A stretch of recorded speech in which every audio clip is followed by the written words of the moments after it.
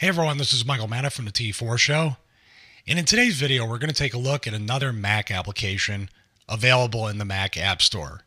And this one is called Instadesk and retails for $4.99. And also, Instadesk is the Mac counterpart to the insanely popular iOS app, Instagram, which just released the 2.0 upgrade. So I figured it'd be a good time to review the Mac application. Okay, so we're going to take a tour. I'm going to show you some of the cool features and the way that you can use the Instadesk in this video, including right now we have my feed, which is pretty much my stuff and all the people that I follow. And you can see I have Right Way Photo, I have mine right there, which means, and Culmination, which is Colm, co-host of the T4 Show. And you can really interact within this field right here, and you can also change it to whatever you want. I can just see the photos and then click on those photos, or I can have them even smaller like that. So I kind of prefer this. I have it in full screen mode right now, but even if it was just a regular window, there's plenty of room to work. So let's double click on Colm's picture. It'll bring it up right here in the center, and you can see on the right hand side here that it has information. It was uploaded 20 hours ago. No filters, you just took a regular picture. I think he'd use some tilt shift, but it's not giving me any of that information. There's no comments, and of course I like the picture. I think it's really cool. And that is it for that part. I can just scroll up and down. Let me find a picture that I haven't liked already. And let me scroll all the way down here. All right, I already like that one. Let's try this one here. Open that one up, Gears of War. It has no comments and 3 likes. So right here, I can go up to the top and you can see how I can interact. I can like, I can share, I can download, or that's my downloaded stuff. Or maybe I can download it. I can open it, or I can go and scroll next. So I'm going to like it, and then I'm going to download it. Yeah, I can download it. I can download any image. And this is the part here that Colm was always complaining about with Instagram. He wanted to be able to download his images to his Mac, save them, make a photo book, and I think that's a cool little feature for Instadesk to be able to get all your stuff off of Instagram and be able to archive it, make a photo book with iPhoto or whatever you choose to do. So I'm going to download that to the desktop right there and save it. It's also a pretty good backup because if you have to wipe your phone, anything you've taken off Instagram is saved up here. So that's pretty cool right there. All right, so that's my feed. Now we're going to go to popular. And this is just people I don't know, but well, look at Big Spoon 17. Look at that, taking a little self-portrait thing. She's got 40 comments. I don't know if I want to. I don't know if I want to read them. I clicked on it and then I changed my mind. But you can find some real pretty interesting photos, like this one right here. That's a nice photo taken with an iPhone. And here you have tags, and there are popular tags that are applied here, and the filter is normal. I don't know what they did. Let me see here. Great picture. Take a look at my picture. It's got 151 likes. I'm going to like that one too. I think it's really nice. All right. So that's popular. You also have popular tags, which over here on the right-hand side, I can scroll down and find, let's see, Star Wars. That's a popular tag. We'll see if Colm's is up here. I don't think he tagged his picture, but let's go here. That's pretty cool. And you can see here, they hashtag Star Wars. They tagged it with Star Wars. The filter is normal. Mostly everybody's using normal filters. Chewbacca. I don't see any filters that are used. So, go in there. Here's news. I just clicked on this in a different take, and it had people who liked my photos who started following me. That's pretty cool.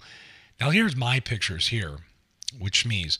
So it should just be Shmeez. So that's very interesting, actually. So if I wanted to create an album just for Shmeez's pictures, I can just do that and pick an icon that goes along with it, even though I don't see what that icon is. I'm going to save it right there. Now there's my album. Now what I'm going to do here with this is start dragging these photos, so on and so forth. I was trying to pick multiple photos, but I don't know how I can do that. Maybe I select all. Nope, that doesn't work. All right, So anyway, you get the idea. Now I want to click on, no, I want to unselect, undo that. Come on, won't let me.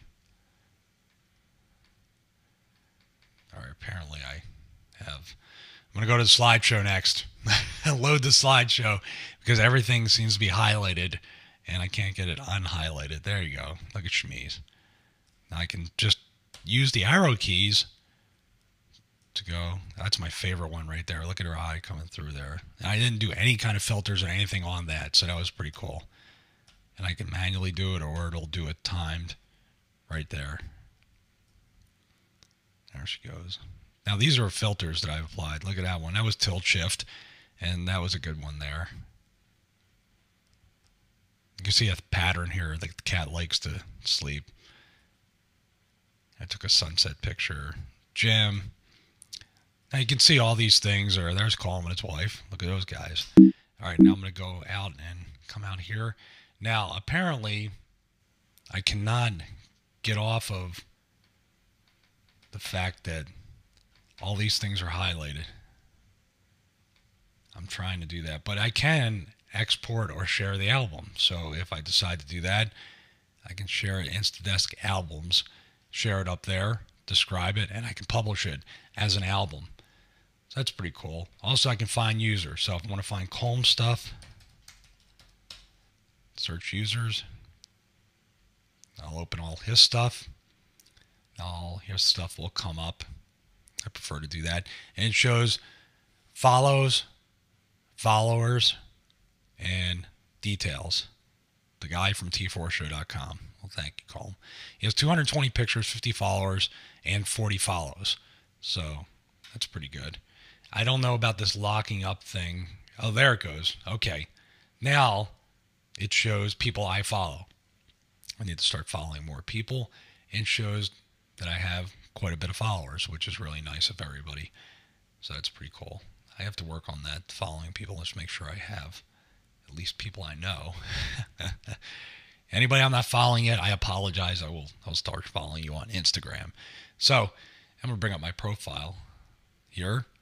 That's not my profile.